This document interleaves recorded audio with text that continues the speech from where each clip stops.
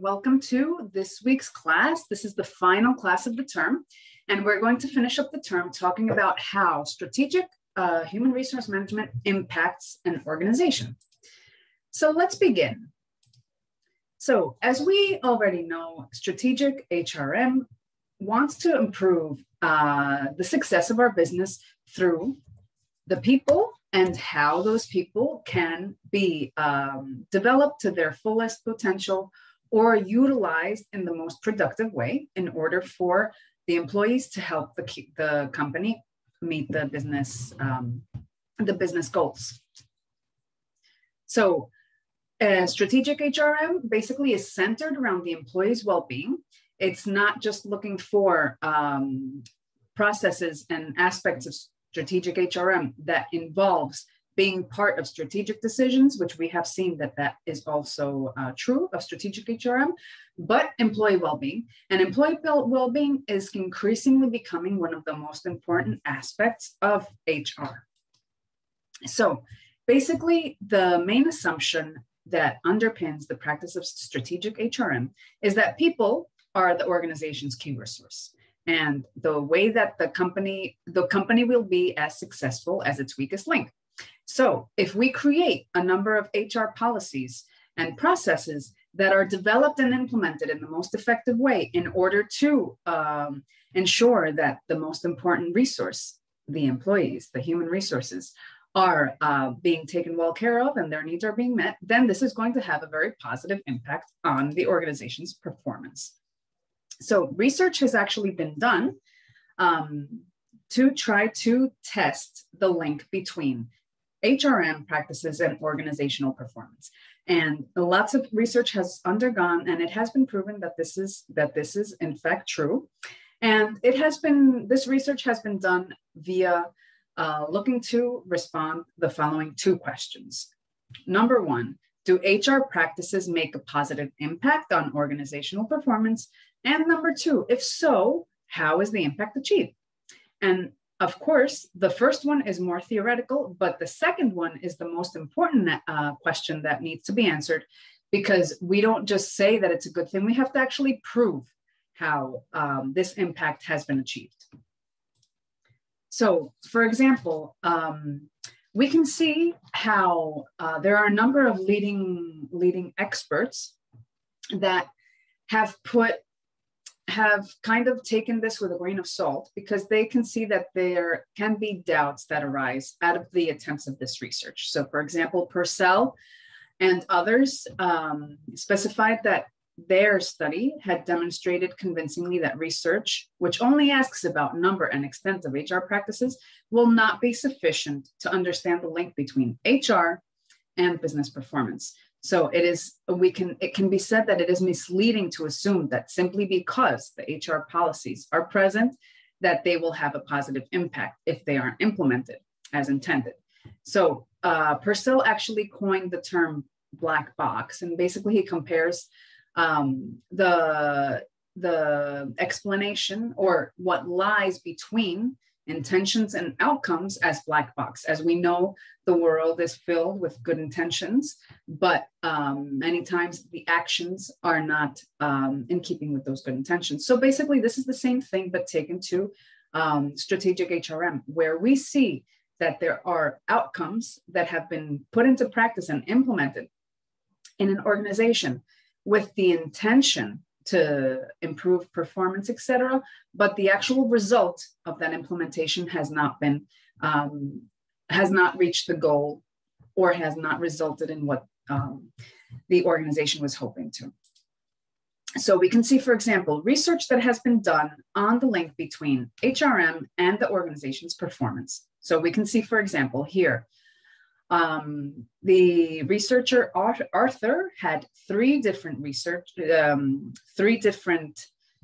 studies that were using data from 30 US strip mills to assess how the impact on labor efficiency and scrap rate by reference to the existence of either a high commitment strategy or a control strategy. So basically, what Arthur implemented with this methodology is two groups, one with a high commitment strategy and another with a control strategy, in order to see if one or the other will increase the organization's performance. What was the outcome, the results? Well, those organizations, the group with the high commitment strategy, had significantly higher levels of both productivity and quality than those with the control strategy. So what can we see here? Well, obviously, organizations that have HR policies that are made for people to commit to be empowered, to feel a part of, and to be aligned with, are going to respond much better and are going to be more productive in their business, in their jobs, than an organization that is just controlling and supervising. Huslid, who did another study in 1995, analyzed the response of almost 1,000 US companies. And basically, he used a questionnaire which explores the use of high performance work practices, the development of synergies between them, and the alignment of these practices with the organization's competitive strategy. What was the result? Well, productivity. He showed that productivity was influenced by employee motivation.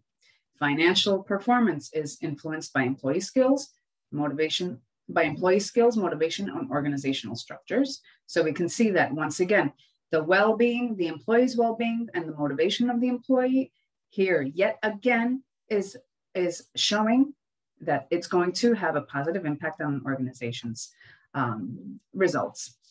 Huslid and Becker created another study in 1996, and basically what they did was they created an index of HR system in almost 800 firms, and this index indicated to what degree each firm adopted a high-performance work system.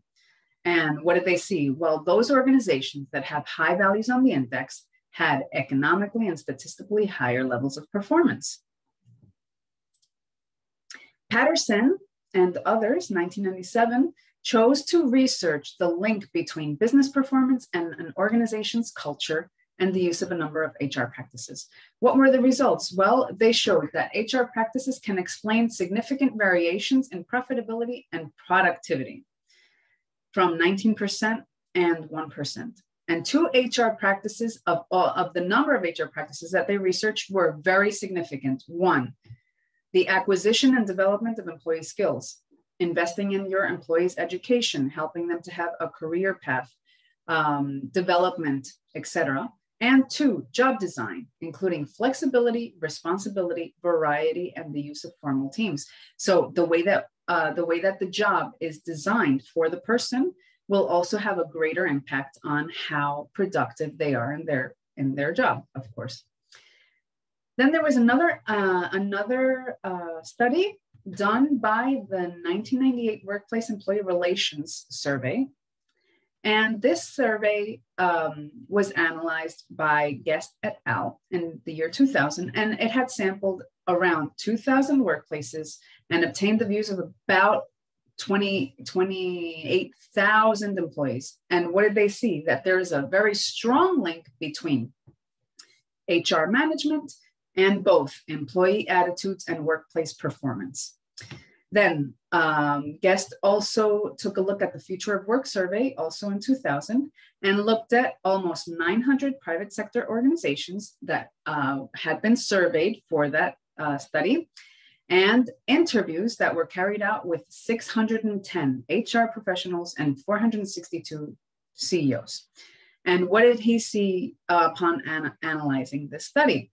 That if the company has an increased use of HR practices, this is associated with higher levels of employee commitment. Again, we're talking about commitment and contribution to the organization. And of course, this is linked to being more productive and having higher quality of services.